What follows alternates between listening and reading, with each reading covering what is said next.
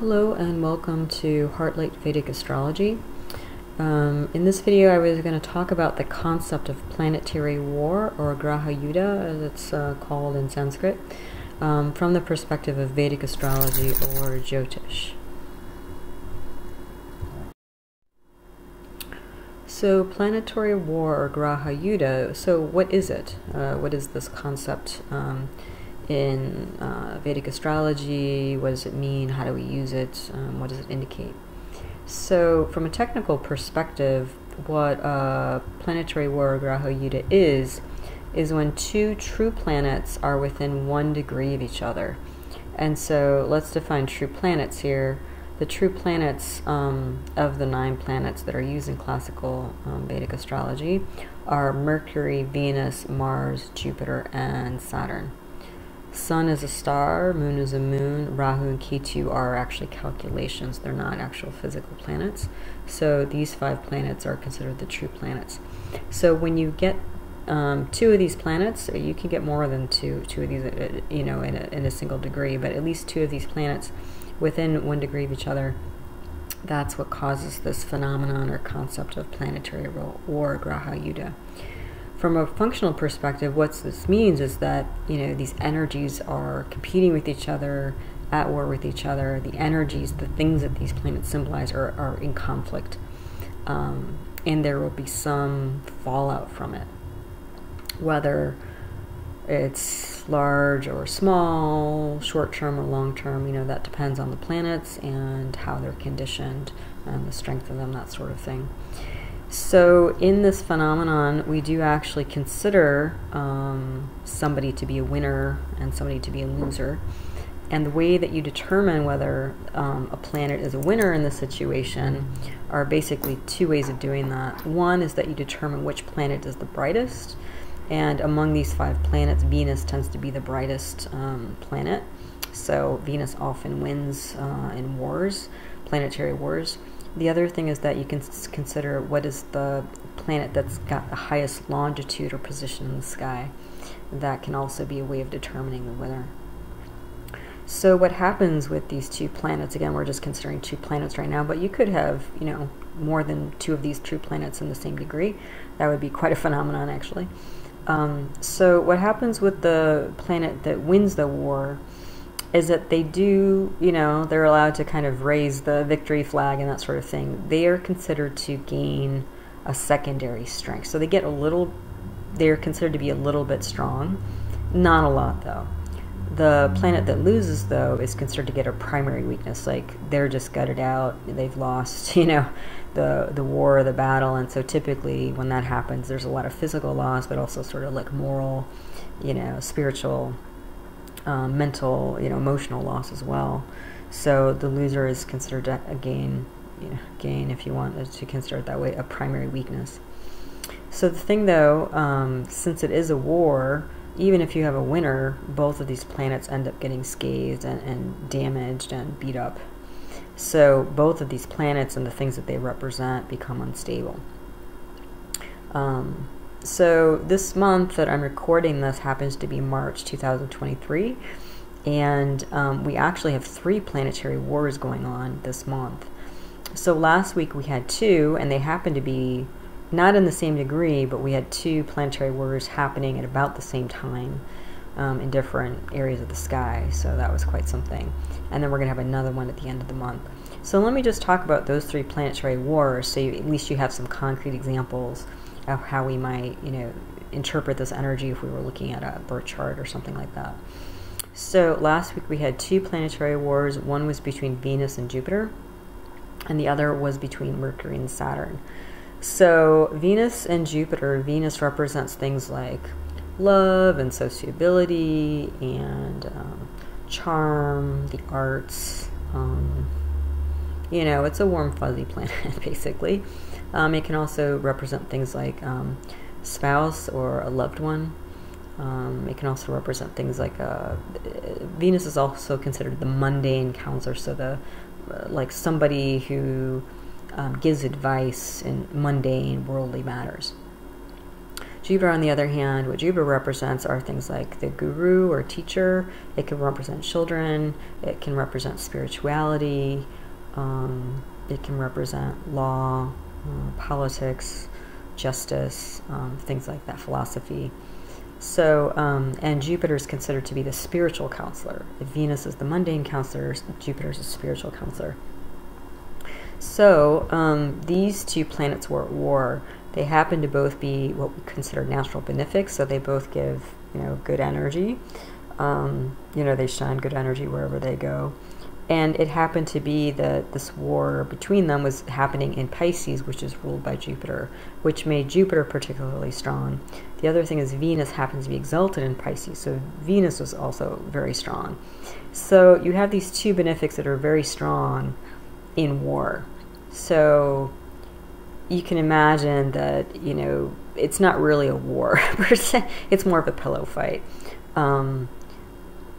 Probably there's not going to be major fallout from this. It's going to blow over pretty quickly. It's just going to be a minor scuffle. And one example that I have, that somebody shared with me last week, not that they knew that this planetary war was going on, but in my mind, this is an example of the planetary war, was somebody I know took their child to get their haircut, and the child was upset because they didn't like the way their haircut came out or something like that, so they were kind of moody and threw a little tantrum, but they were fine the next day. So again, Jupiter can represent children, Venus can represent the arts or artists, and so there was a little bit of a scuffle between the hairdresser and the child. But again, was it really a big deal?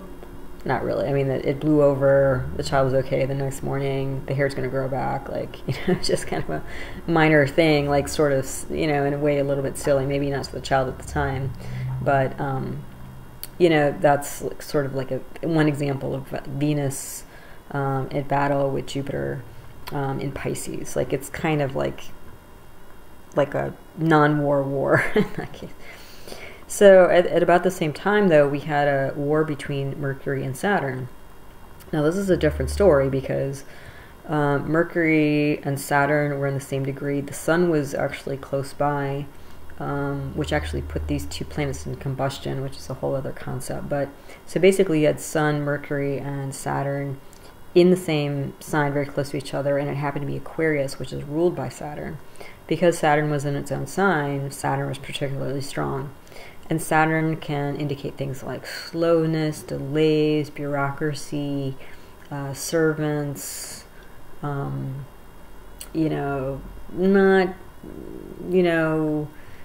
how would I say, kind of nice people, or kind of perhaps lower class people, or older people, or shady people, it's because Saturn's considered to be the great malefic.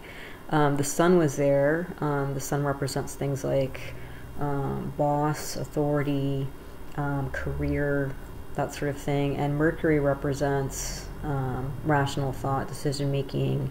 It could represent people like aunts and uncles, friends, business associates, co-workers or clients, that sort of thing. So all of this was happening in Aquarius, which is an air sign. Air signs tend to, represent the ideal world, because air is kind of thoughts and ideas and stuff like that. The other thing about Mercury is that Mercury can swing depending on what other planets it's associated with. So if Mercury was with Venus and Jupiter, it would become a natural benefic. The thing, though, in this case, Mercury was at Saturn and Sun, which are both malefics. So Mercury, in this case, was a malefic. So you have three malefics: Sun, Saturn, and Mercury. So I could see where, if you put these energies together, there's going to be some sort of philosophical disagreement, probably involving boss or co-workers potentially. But the thing is, Saturn also represents long developments, because Saturn's the slowest moving planet, and Saturn takes 29 years to go around the whole sky, do a full 360 around the sky. So whatever happened with this thing is going to be a long-term effect. So it could be something like, again, a disagreement that happened that actually, and because Mercury and Saturn were combust, again, I don't want to get too much into that in this talk, but when planets go combust, their qualities are more internally shown or manifested rather than externally. So if there was like bureaucracy, from Saturn battling Mercury, a coworker, there might be some sort of tussle with maybe a coworker you thought was a friend, and you find out that they kind of pushed themselves ahead and left you behind or something like that. And although you may not on the surface lose this person, like they may not transfer to another department and you might have to still work side by side with them, internally you might have lost a lot of trust, because Saturn, again, Mercury represents the rational mind and the analytical mind, and friends, and Saturn represents things like skepticism, doubts, anxiety, depression, that sort of thing. So you might have lost trust with somebody like that. If we were looking at something, not sort of person, like a human, more inanimate, version of this, Saturn can represent structure, Mercury can represent business, Sun can represent profession and kind of career, that sort of thing. So it might have been, if you have your own business, there was some decision that was made about maybe some part of the business to let go of so that you can move forward in a new direction, or some restructuring of that business that would better serve the long-term direction of that business. That's another possibility. If we were talking about medical things, what's interesting is Sun represents the central nervous system, like the brain, the spinal cord. Mercury represents the peripheral nervous system, as well as the lungs and the skin, and the arms, that sort of thing. And then Saturn represents things like the neuromuscular system. So it could have been that somebody had a flare-up with some sort of like almost paralysis or nervous system disorder. I actually happen to have a patient who came in who really exemplified this. Actually, she has spinal degeneration and fusion going on, and she's had several surgeries, and because of the surgeries and the fusion, like, she has peripheral nerve damage, and she came in complaining of, one, fatigue because of all this going on, but also sensation she's feeling on her skin where she feels like there's something sticky on her skin. So again, that's, her sensory perception is getting affected by her conditions. And again, there's a structural problem because she's had surgeries in the spine. The spine is represented by the sun. So, there are different ways that you can see how these planets play out in terms of when a war is going on. And then we have another planetary war coming up at the end of the month. So I've already mentioned Mercury a little bit, and I've also mentioned Jupiter a little bit. The thing is that in this third case, Mercury is now going to be benefic because it's with Jupiter in its own sign. It's going to be in Pisces. So you have Mercury as a natural benefic with Jupiter, which is always a natural benefic. Mercury represents things like communication, travel, thoughts, ideas, rational thought, decision-making, that sort of thing. And Jupiter represents things like spirituality and oration, actually, speaking, law, politics, philosophy. So I can imagine that, coming up at the end of the month, for many people, they might feel like there's, kind of a little bit of a war in terms of, like, maybe changing their mind about spirituality, making a different decision about spirituality, that sort of thing. Jupiter's going to be in a strong position. Mercury's actually debilitated in Pisces. So, I think Jupiter's going to win the battle here. Mercury can also indicate rational or analytical thought, while Jupiter indicates like intuition. So it might be that some strong intuition comes in and kind of dismantles some thought process that you've been working off of. In terms of people, this could be, again, Mercury can represent the student, Jupiter can represent the teacher, so it might be a teacher-student conflict. It could also be like Mercury can be aunts and uncles, Jupiter can be children, so maybe there's like your aunt or uncle is having some sort of issue with child. Again, this last war here, Mercury and Jupiter, whatever comes out of it is actually is going to be for the best, because again, this is two benefics working here, and actually even the Mercury-Saturn planetary war that I was talking about, it might be in the moment kind of a nasty flare-up, but the thing is, because Saturn is in its own sign, whatever structural change happens, whatever direction is taken for the long term is actually going to ultimately be for the good, for the best.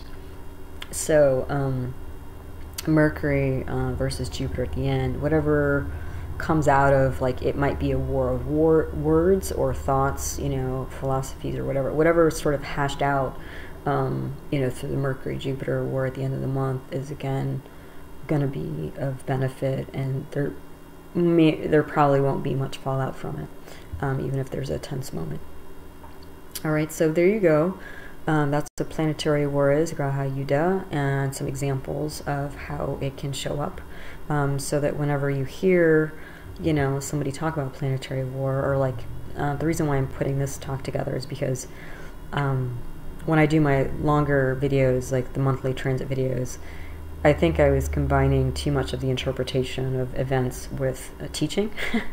So I wanted to kind of separate the teaching moments from the interpretation, just to make it kind of smoother and shorter and probably more digestible. I was probably trying to put too much in at one time.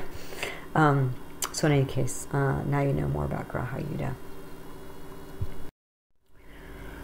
So that's it for today. I hope that this clarified the concept of planetary war and Graha Yuddha for you as far as Vedic astrology, Jyotish is concerned. I thank you for your time, and again, I always hope that my videos on astrology help you navigate your life in the best possible way. So take care, and until the next one, namaste.